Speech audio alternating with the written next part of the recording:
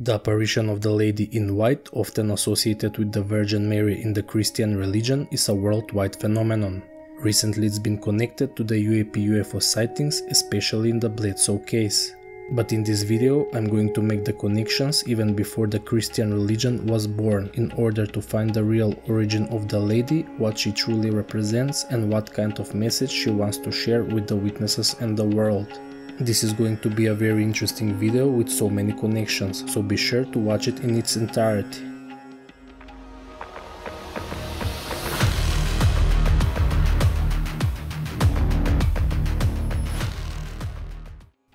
Chris Bledsoe and his family are lifelong experiencers of the phenomenon, and their encounters brought the attention of NASA, the CIA and the military for a reason.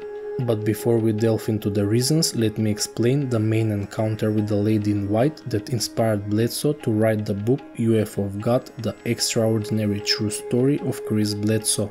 After many encounters involving orbs, missing time and light entities, Chris Bledsoe finally encountered the Lady in White, whom he believes is the primary entity behind his experiences. She encouraged him and gave him instructions to share his story with the world. Before the lady appeared, he felt a strong energy compelling him to go outside his house near the woods.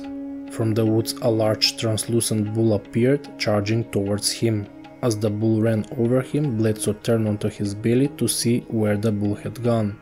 As he turned, the Lady in White appeared in front of him. His fear disappeared and he felt calm. He described her as the most beautiful lady he had ever seen, radiating a true divine feminine energy. She shared some messages with him, some of which he reveals in his book. One of the messages was to share his encounters and experiences with the phenomenon to prepare the public for the upcoming event. It's important to note that Bledsoe always saw 3 orbs before the encounters of the third kind, meaning that some kind of entities would appear and there will be a communication. The owls he encountered were harbingers of the phenomenon. Now, before I share more similar encounters from around the world, let's explore the possible meaning of the Lady in White and why the CIA, NASA and the military were knocking at Bledsoe's door. Who was the lady in Chris Bledsoe's case? From what I've heard about his case, the lady is an apparition of an ancient goddess that appears in all religions and is connected to the primordial tradition. In my opinion, he saw 3 bright orbs because the lady represents the highest feminine energy known as the Three Devi. The Three Devi in the ancient Vedas is a personification of the 3 goddesses Parvati, Lakshmi and Saraswati. 3 orbs, 3 goddesses. The bull that he saw before the lady appeared is a personification of the bull Nandi, which was initiated as a deity by Parvati and Shiva. The owls that Bledsoe saw before his encounter represent Lakshmi. The same goddesses appear in Sumer and Mesopotamia. The 3 Devi represent Ishtar with the bull of heaven. She is often celebrated with her sister Ereshkigal, which is represented by owls, and the 3 Devas are completed with Ninhursag, the fertility goddess. In Egyptian mythology, it's Hathor, the mother of the bull Apis, which later merges with Osiris. The 3 Devi are Isis, Hathor and Nephthys. In Greek mythology, especially in the secret Eleusinian mysteries, the lady is Hecate, the 3-faced goddess. In Celtic mythology, she's called Bridget, the triple goddess. She even became Saint Bridget in the Christian religion due to her apparition curing many diseases of the people among whom she appeared. Bledsoe was also cured by the phenomenon. In Christianity, she is Mother Mary, but she embodies the same divine feminine energy that is linked to a specific aspect of our reality. The bull represents the beast, the sacrifice and the resurrection, themes present in all ancient texts. The Hindu god of destruction, resurrection and new beginnings is Shiva, and his bull is Nandi. In Egypt, it's Osiris and the bull Apis. These concepts later transferred into Greek and Roman mythology as the merged god of the sun, Serapis. In the Vatican, there is a museum known as the Temple of Isis and Serapis, where you can find sculptures featuring Serapis, Osiris and the bull Apis merged into one, and the goddess Isis. In the Sumerian ancient text, the husband of the goddess Ishtar, known as Tammuz, is associated with themes of death, rebirth and fertility. Tammuz dies and descends to the underworld, and later he is resurrected by Ishtar, just like Osiris is resurrected by Isis. In the Eleusinian mysteries, Hecate was also connected with Dionysus, who under the mystic name of Iacchus was regarded as her son, brother or bridegroom. Dionysus is the Greek personification of Osiris, and it's also connected with death, rebirth and resurrection. In Celtic mythology, Brigid, the three-faced goddess, is connected to the god Dagda, the deity of life and death, agriculture, fertility, magic and druidry. In Christianity, the Virgin Mary is the mother of Jesus, who, like the ones mentioned before, died and was also resurrected. This theme is present across various religions and secret societies. One such example is Mithraism, where Mithras, the messenger of the god of the sun, is also connected to resurrection. All secret societies revolve around these teachings. And perhaps that's why the Bledsoe case drew the attention of the CIA, NASA and the military. He was telling a story that contained a message, an encounter well known to the gatekeepers who wanted to understand the message significance.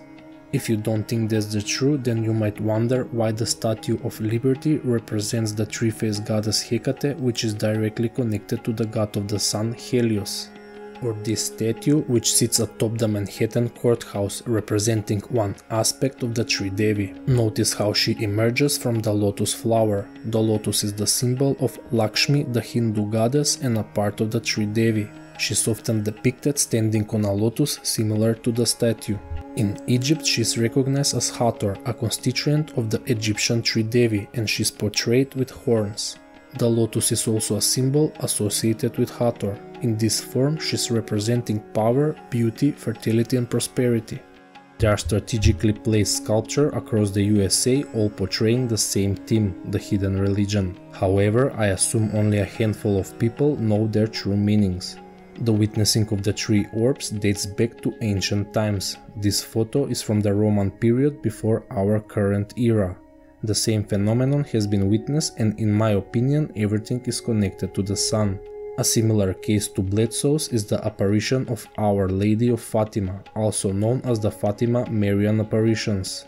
These were a series of events in 1917 during which three young shepherd children reported seeing apparition of the Virgin Mary in the vicinity of Fatima, Portugal.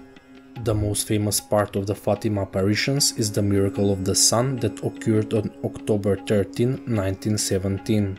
On that day, thousands of people gathered at the apparition site and they reported seeing the sun appear to dance and move in the sky. This event is often interpreted as a supernatural sign to confirm the authenticity of the apparitions. This further proves the hidden religion and the connection to the sun. The messages that the three children received in this case are bone-chilling. The first secret is said to involve a vision of hell that the children witnessed during the July 13, 1917 apparition. They saw souls suffering in a sea of flames and were given a strong warning about the reality of hell. The lady urged them to pray and make sacrifices for the conversion of sinners so that they might avoid eternal damnation.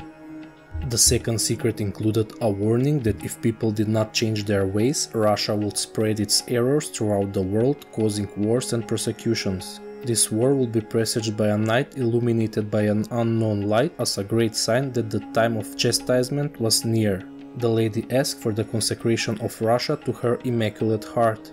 The third secret was initially kept secret by Lucia, one of the visionaries, at the request of the lady. It was not until 2000 that the Vatican revealed the content of this secret. The third secret is a vision that depicts a pope being shot and killed while other religious figures and believers are martyred. The vision also includes an angel with a flaming sword that seems to symbolize God's judgment. I'm interpreting these messages as warnings of what is about to come, a natural cyclical event that will bring destruction and the resurrection of humanity. This event might be triggered by the sun and the weakening of Earth's magnetic field. But this is a topic for another video, of course if there's an interest. A lot of people should feel these changes as we progress towards the event. There is so much more connections to the lady and her apparitions. Take a look at this Black Madonna statue found in Spain with the bull sitting alongside her. The bullfighting in Spain is connected to the secret religion and the sacrifice of the bull of heaven dating back to ancient times. There are also many other apparitions of the lady like the one in Akita, Japan.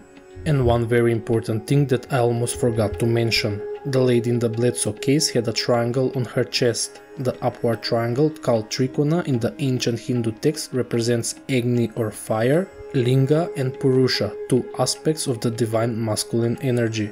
The opposite triangle represents water, Yoni and Prakriti, two aspects of the divine feminine energy.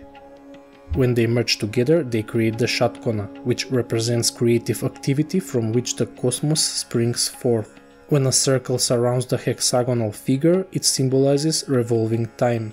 When the trikonas are represented in a disjointed manner and separated from each other, they symbolize the cessation of time and the cosmos ceases to exist. My next video should be pretty exciting and you won't want to miss it. I hope you are ready for it. And with this thought, I'll end my video. I hope you like, share and subscribe with notifications on.